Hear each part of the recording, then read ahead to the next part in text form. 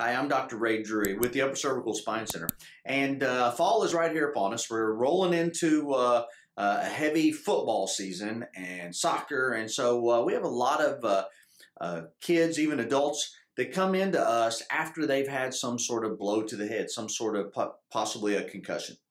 Now, the thing that's important to note is that if you take a blow to the head that is strong enough to create a concussion, then there's a very, very good likelihood that there's a much bigger problem actually below the brain, which is in the upper part of the neck. So think about this. A concussion, what happens is there's a blow to the head that's strong enough that the brain actually slams into the skull and actually bruises the brain itself.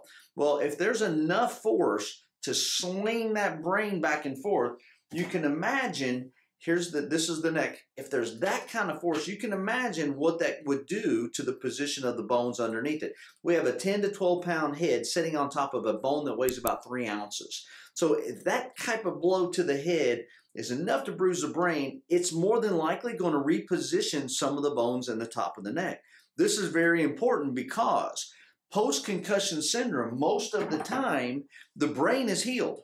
But now they're still having symptoms. They're having headaches, maybe sometimes dizziness, sometimes foggy headedness, can't concentrate, potentially neck pain, severe headaches is usually the biggest symptom.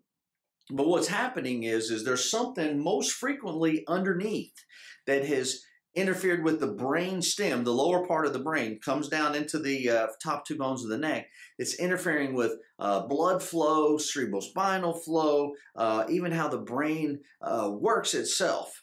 So if you have ever had a concussion and you still have post-concussion syndrome, you still have symptoms lingering as a result, then it only makes sense to just get this part of the area, this part of your neck checked out, because most of the time what we have found is they have a severe misalignment here that will happen at the same time as the injury, but they lump it into, oh, it's still the brain healing. Well, it's not, because usually within 2 to 3 months, most of those concussion symptoms have cleared up.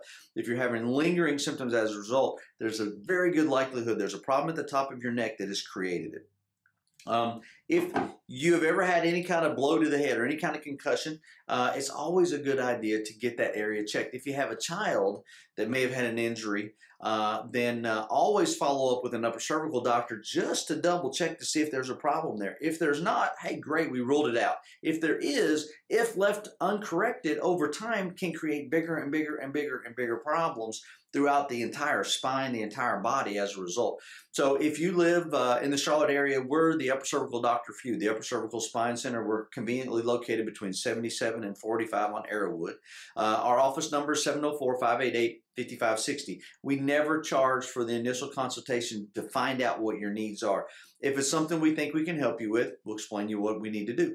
If it's not something we think we can help you with, then we promise we will find another specialist that we believe can help you.